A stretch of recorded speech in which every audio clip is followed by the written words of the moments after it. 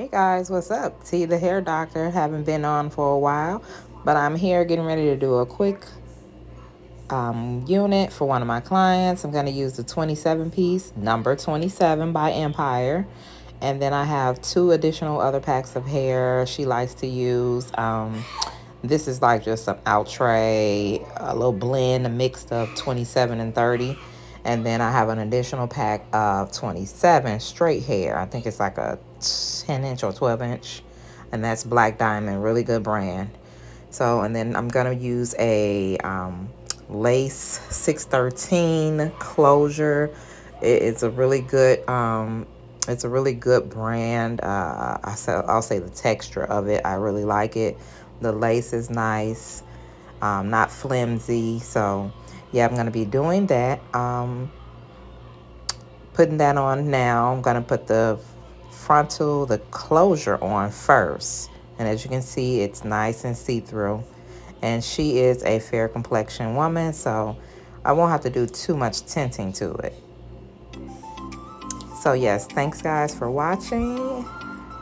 Stay tuned. Make sure you put your post notification buttons on. Like and subscribe. T the hair doctor.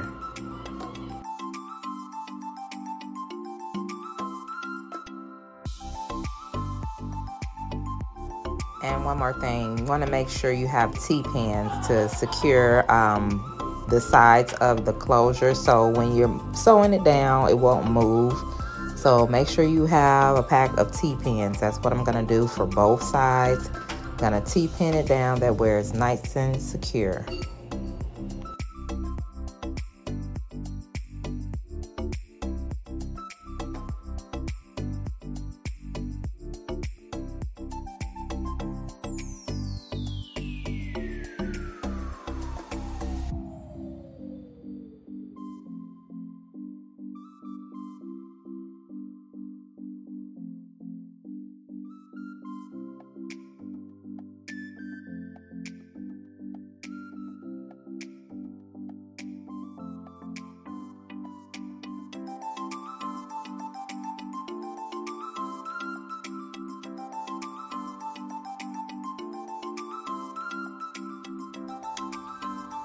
So guys, I'm using on this side, on the left side, the 27 piece. Hope that makes sense. So it's the 27 piece hair, number 27, because she wants one side to be shorter than the other. So 27 piece on this side. I'm gonna go all the way up till I actually meet the top of the closure.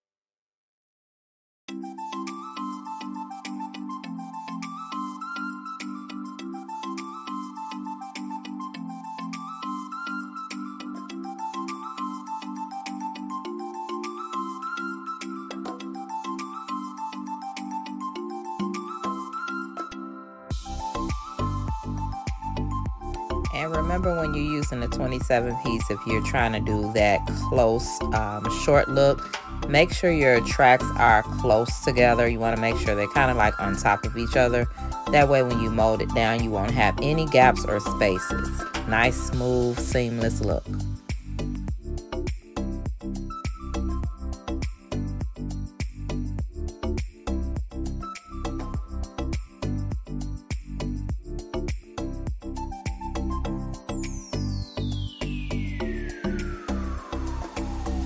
So now guys, I'm going to proceed to use the longer pack of 27, and this is like a like I said before, like a 10 to a 12 inch. So I'm going to actually use majority of that hair. then later on, I probably will use the mixed blend. I think it was the 30. I can't remember the actual color, but it was like more of the piano color. So I'll probably use just a little bit of that one a little later, because it is pretty short. I'm not sure if she knew that that hair was kind of short, so I don't want to actually mess up the flow of the hair, so of the style. So I don't want to put something that's too short in there. So I'll be using majority of the 27.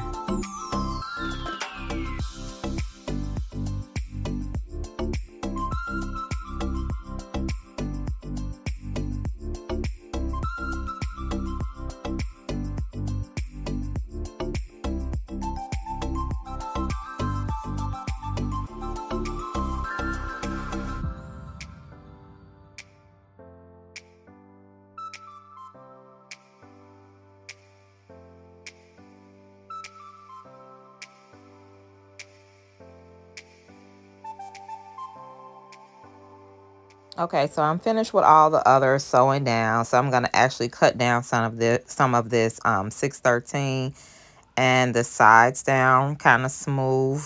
That way when I get ready to put the mannequin under the dryer to give that smooth short effect on the side, everything will lay in place just well. So I'm just kind of notching it, playing it by ear. I don't have like any order to this side, just making sure it lays nice and flat. But be careful, because you don't want it too short, because you don't want to cut it down where you will see the thread or the track. So be gentle, take your time. And then I'll be moussing her down and getting it styled. Make sure you guys like and subscribe. Thanks again. T the Hair Doctor.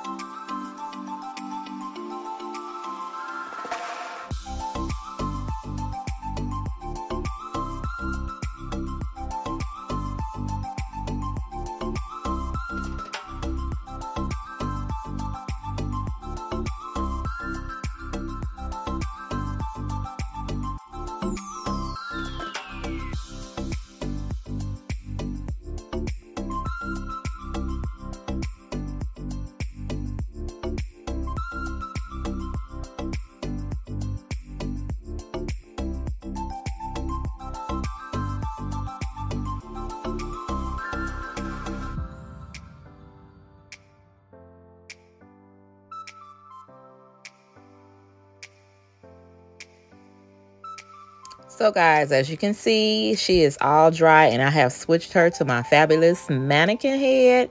She is ready with her lashes done by who? Me. Yes, so I'm getting ready to feather her up now, and actually you can now see the effect and the style that the lady is trying to achieve, and the wig that she wants to get, where it has the asymmetric look. One side is longer than the other, And as you can see, that 613 is popping with that 27 blendage as well. And I layered it up. Now I'm going to curl her.